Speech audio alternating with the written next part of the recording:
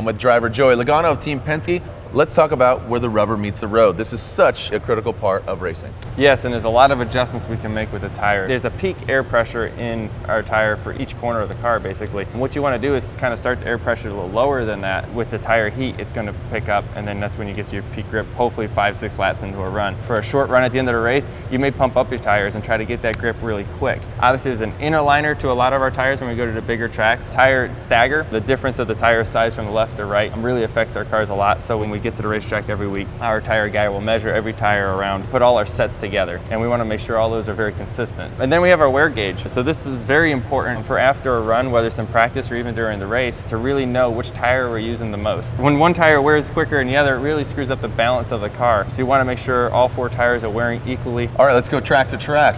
Do the tires vary, and how many do you get allotted per race? There's definitely different compounds, different sizes. Goodyear's always constantly trying to make a better tire. There's always something different every week, and we got to be on our game to be ready to adjust to make our tire get the most out of it.